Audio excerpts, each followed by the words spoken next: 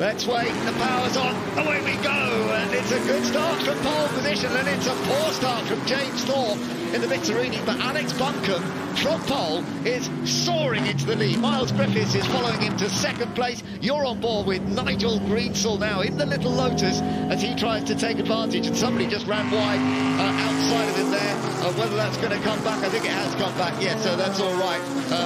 Sorry, for some, he's had a good start because that's number 7, and he started down in 11th place, so he's got away well. Yeah, just looking on board with Nigel Greensall. Beautiful precision through the first 2 corners, the first part of Patrick and the second, but then the grunt as the rest of the field came past on the rush down towards Fordwater. Up front, though, Miles Griffiths in the white and black TVRs keeping our pole sitter, Alex Buncombe, very, very honest indeed. Going to look up the inside. Oh, into Madrick, backs out of that. I'll tell you what, though, 3rd place, Murray Shepherd has come from the 3rd row. That's pretty impressive. He was 8th on the grid, and Murray Shepherd now running in 3rd position. Yeah, I think what happened with James Thorpe struggling to get away in the dark red Bizzarinis from the outside the front row, it bunched everyone up behind, so you get winners and losers in that. If the car in front suddenly blocking you, you've got to back off a little bit. Nigel Greensall hasn't got the power, but when he gets down to the next corner, which is Woodcote, he should close in onto the yellow tail of that Bizzarini. That's much heavier, much more grunt, but therefore has to be doing the braking earlier. And look how neat and precise Nigel Greensall is working the wheel of that little Elan. Yeah, we'll keep an eye on that to see what he can do in that little group. There's Mike Whitaker. Mike didn't, Mike sort of got maybe a bit held up, I don't know, because he didn't quite make the start either that he was hoping for. The rest of them coming over the line. See, Ollie Bryant is actually just behind Greensall as well. Up front, it's Alex Buncombe who has that advantage by just under a second over Miles Griffiths. Still pretty close.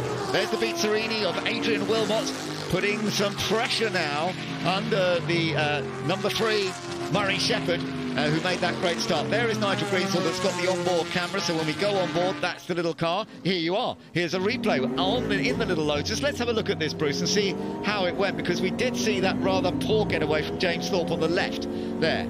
Yes, and those behind had to really adjust their line, and certainly one of them went past. It was the other Bizzarini. It was Adrian Wilmot, tire smoking away, but then it was back to staying on the inside line.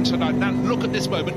It looks though great positioning for Nigel Greensall, but alas, as if pulled by elastic rope, the AC Cobra in front pulled way clear as they rush down to Fordwater. As we get the first 2 now starting to make their break, Alex Buncombe is pushing on, but second place Miles Griffiths, and then comes Murray Shepherd. Adrian Wilmot will want to get fast. He's faster, was faster in his practice, and so Mike Whitaker in the blue metallic TVR also wants to get past that AC Cobra. James Thorpe also in the other Bizzarini is trying to now get back up after that rather poor start. It's dropped him all the way down to 7th place, so he was on the front row.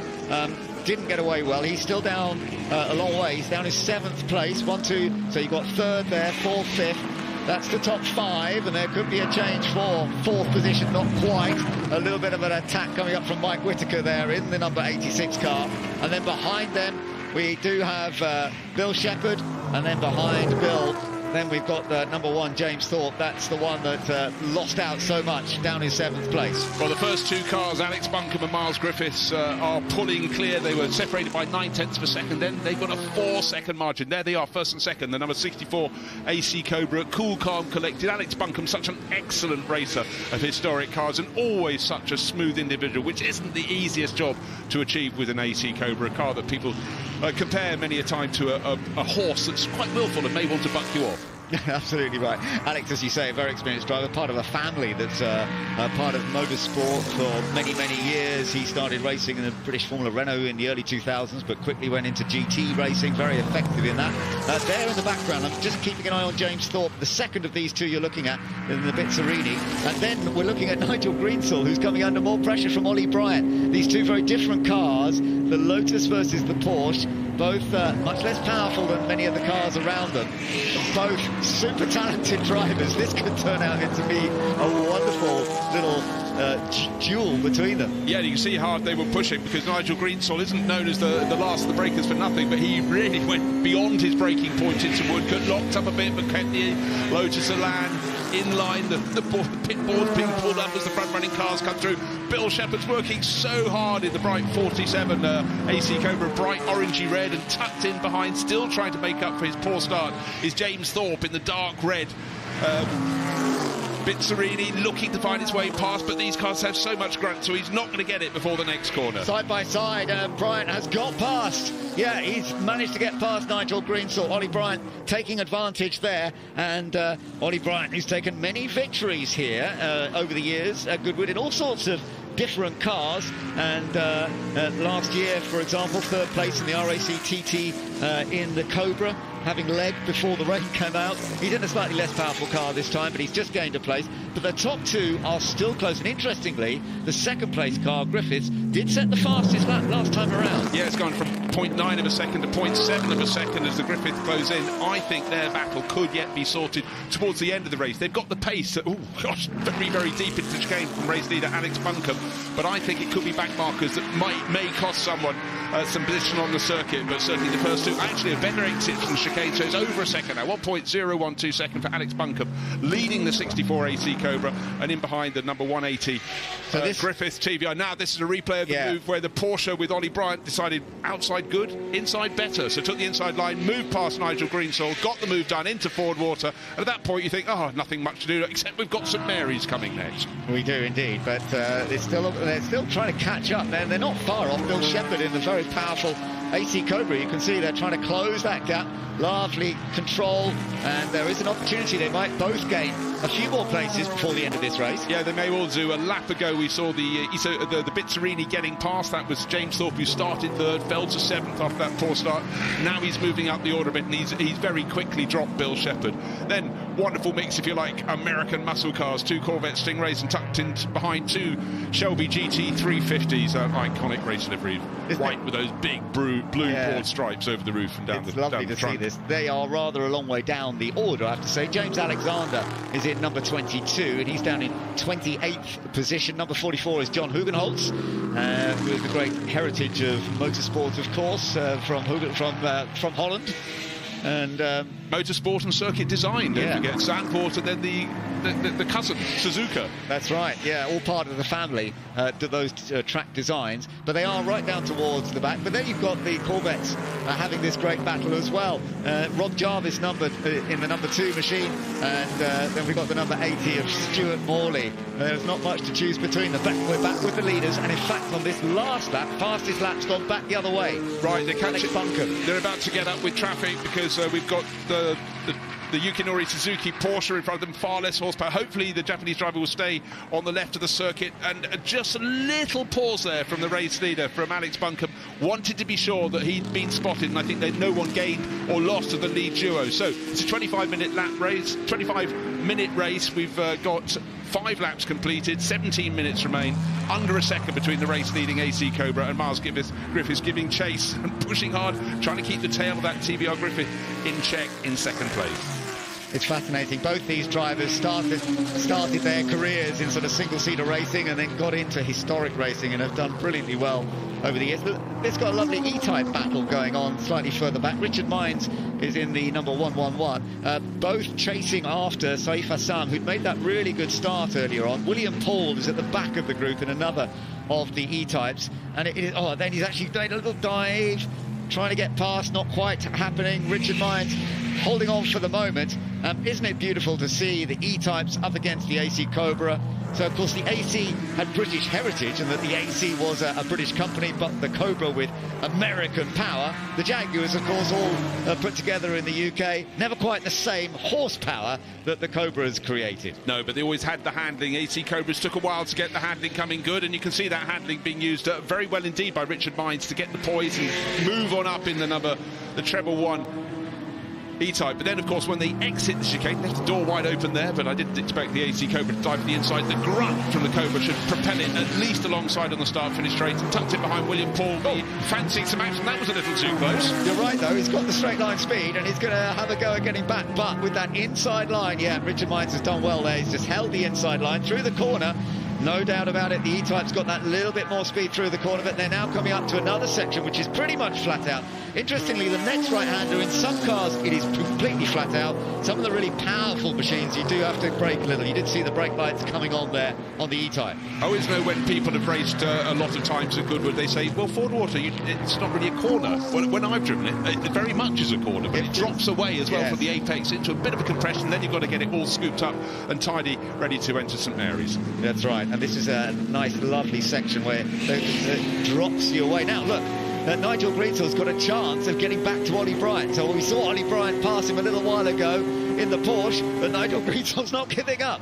He's towing him down to Woodcote. Is there an opportunity here? But, of course, they've got to do some lapping as well, so that sort of closes up where he can go. Yeah, and they're both catching the car in front, which is Bill Shepherd in the bright orangey red AC Cobra, just turning in and out of the chicane, gets so close to the wall, all of them there, over the curbing. You don't want too much curbing, it unsettles the cars.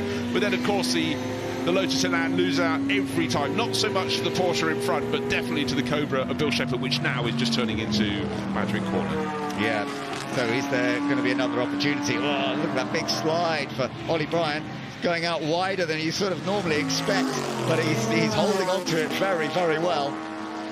Alex Buncombe is still our race leader with an advantage of just over 1 second from Miles Griffiths. We have just over 14 minutes still to go, plenty of time for some of this action to get even tighter. We've got this little battle further down the... This is way down, this is for 25th, but just look how close it is between all these American machines. Yeah, they started on the penultimate and the grid and the row in front, and these four cars still tied together. The only change, in fact, has been James Alexander going ahead of John Hugenholtz to be the better place, those two Shelby GT350 Mustangs. And again, the poise, the balance, but the rear shot in historic racing is always so fantastic because the cars are always short on grip, equally short on grip, but of course the tail will come round and nobody really complains when you're watching that. No, that's right. It's lovely to see those Shelby Mustangs. We saw so many Mustangs out earlier, of course, and they produced a wonderful race.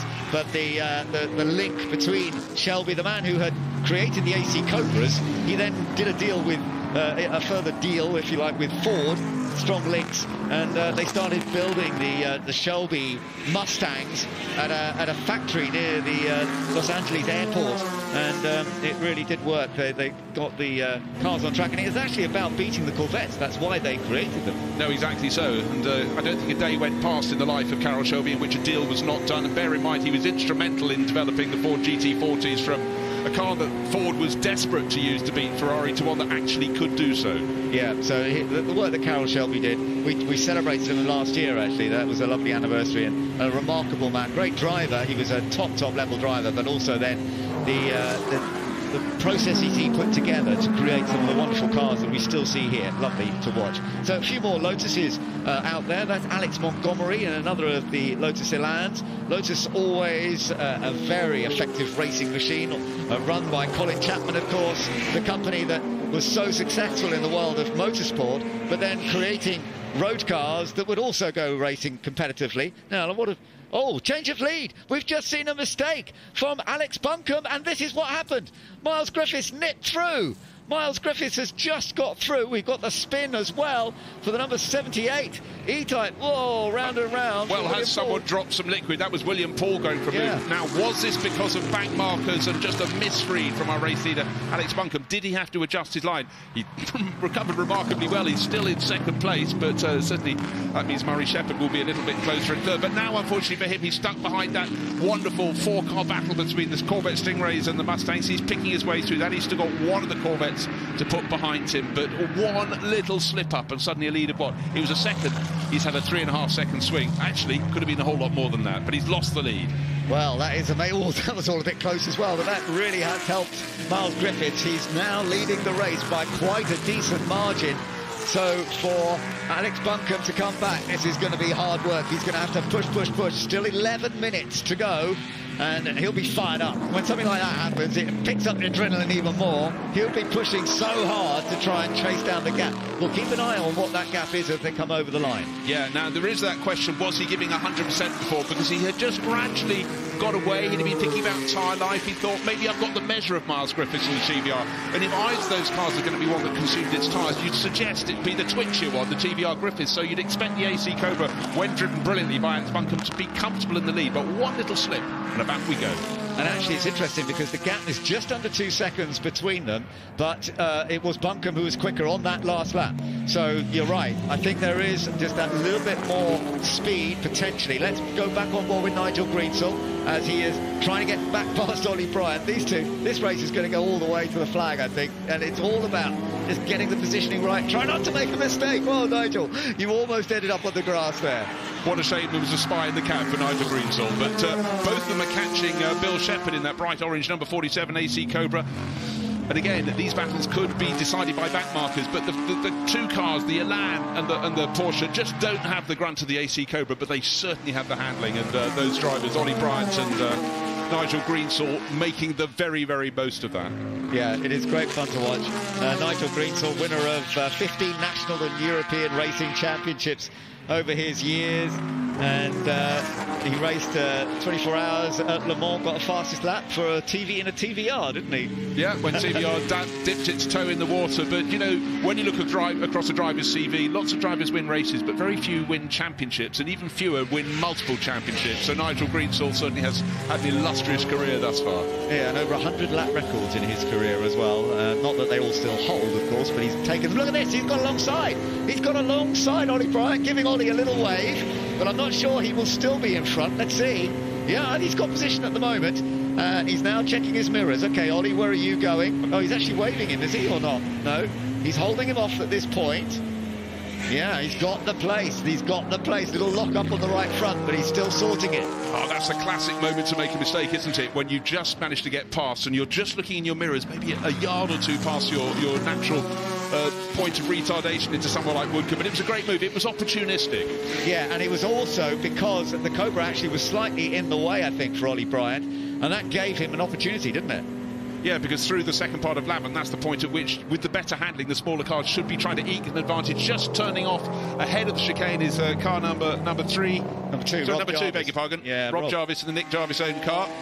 Now they're doing some lapping. Oh, the E-Type goes off. That was a moment ago. Sorry, that E-Type went off. That they were just lapping. That was McFadden who made a little error. Thankfully, didn't get tied up. So still going well there, Ollie Bryant. But Ollie Bryant behind Nigel Greensall, but both of them still trying to take on Bill Shepherd. Now this is where things do vary a little bit, because if you have to end up lifting, oh, he's down the inside, oh, he's having a little look, oh my goodness, that was tight. What's inside, Ben? The door was closed, but lock up in from the AC Cobra. Bill Shepherd will be getting a little warm under the collar now, and again the better exit from the second and the 11th corners, but it's cost him a bit of speed. It did, didn't it? Yeah, and that's exactly what happened, I think, to Ollie Bryant last time. He had to lift a fraction on exit because of what the AC Cobra was doing, and now he's got the straight line speed that Nigel had last time, and I think, let's have a look. Oh no, he's just managed to get into the first apex just ahead. He's still in front. What do? You have to try. Both these drivers know in the Porsche and the Lotus, if they lose momentum, it's a bit of a problem, but there's no point just sitting behind. They've got to try and unseat Bill Shepherd down the inside to Lavance, one of the best places to try, but as we saw, Shepherd closed the door. That meant into the first apex, the Lotus driver Nigel Greensall had to back off, and Ollie Bryant's been around the block enough times to know, hey, here comes a chance for me. Oh, it's just such an entertaining battle to watch, there's no doubt about it. Let me just tell you, up front, the gap between the leaders is coming down. Although on that last lap, Griffiths was actually quicker than Buncombe. The gap is 1.5 seconds, so it's not coming down very much. It was 1.9 a lap or two ago. It's down to 1.5, but as I say, on that last lap, they are doing some lapping, though, bear in mind. And so sometimes you're not going to get the perfect lapping. And in fact, there is our race leader in the, as I say, lapping other traffic. Where is Buncombe? He's there, and he's lost a bit more, I think. Yeah, well, it's gone back up to 1.7 seconds. Well... Traffic giveth and it taketh away, but that time it was a save for Miles Griffiths, because it looked so he just lost all the speed on the exit chicane, but keeping it going in behind. We're starting to see a few cars with their tyres now starting to go off. There was a Mustang in the background going very, very wide, and Bill Shepherd, he has been past. Earlier in the lap, he was starting to really understeer. The front washing away into St Mary's, and Ollie Bryant may have noticed that. 2 cars going past, because the Lotus Sedan is having a crack as well. Yeah, he's done it. Nigel Greensall's got past the AC Cobra as well, as you said, but it is Ollie Bryant, who has taken the advantage. Suzuki, Yukinori Suzuki, getting so far out the way. I think he was all right. He was just getting very well out, in the background there with his car. But the AC Cobra won't give up yet because it's so quick in a straight line. Nigel cutting him off to make sure he won't dive up the inside. So let's have a look at how this all happened then. Okay, so actually, this was all getting very, very tight. Ollie Bryant was at the back of the group. So Nigel Greensall goes up the inside of the AC Cobra, and then it's all sort of turned around the other way. Back with the leader, still lapping some of the slower cars, as is Alex Buncombe. Let's see what the gap is this time. It's going to be similar to what it was, I think, still around the 1.7 second mark. Over the line he goes. Oh, no, it's 1.49. So he's gained a little bit on that lap. Gained a little bit, just like thought, advantage Miles Griffiths, but actually plenty of good acceleration, as you'd expect from the blue AC Cobra. Brought it down to just 1.5 second deficit. But we're into the final under 5 minutes remaining in this race. Corvette Stingray to be picked off, and every time Alex Buncombe, who remember was leading the race, I think got a little bit caught up with the back marker, had a sort of semi-spin, and that was the moment the TVR pounced and Miles Griffiths went to the lead. He'll be counting the laps down. He'll be trying to pick off the back markers, put someone between him and the Oppo, and the opposition right now is in that number 64 AC Cobra. Alex Buncombe pressing very hard indeed. Yeah, fun to watch, there's no doubt about it. And as we go on board the drone that is giving us some wonderful pictures down at this section of the track, coming through St Mary's and down into Levant. You can see that sideways action that you get from many of the cars. Miles Griffiths still has the advantage at the moment as we go back on board with Nigel Greensall. So now they're ahead of Bill Shepherd. You can see him in the background, up ahead of him, and actually having pulled away a little bit this time, Ollie Bryant. These guys are now 7th place for Bryant, 8th place for Greensall. Bill Shepherd now has been pushed down to 9th, but the two Mustangs are still fighting each other hard, still down in the lower part of the whole thing, but it's great fun to see them competing against each other so close. Yeah, at this point, when you've qualified 27th and 28th on the grid, the two Mustangs are John Hugenholtz and James Alexander. You're not expecting to go for race victory, but having a cracking battle between them. It's gone on from the very start of the race to now. The tail's wagging the dog a little bit more. The grip is starting to go away. This is a 25-minute race, but every bit of momentum that can be gathered by Miles Griffiths, he has to grab. He's now got 2 cars between his TVR leading the race and Alex Buncombe. He's working the traffic really, really well. He's counting it down. 3.25 minutes remain. Well, is this going to run out of time for Alex Buncombe? It's going to be very difficult to close up this gap, but you never know how you're going to find traffic, and Miles Griffiths is trying to cope with that as best he can. He's getting through the traffic, I say, very effectively at this point. Wilmot has just, I see, gone up into 3rd place. Adrian Wilmot in the number 81 Bizzarinis, he's got up into 3rd. They're a long way behind, but he has been battling away with Murray Shepherd, and that has been a little change in 3rd place. Yeah, moved past Murray Shepherd, who had that fabulous start. It vaulted up from 8th on the grid up into 3rd place. He's now falling back a little bit, but there's no way these top 2 are going to be caught. They're 25, 26 seconds clear of the best of the rest, which is now the better place, the 2 Bizzarinis.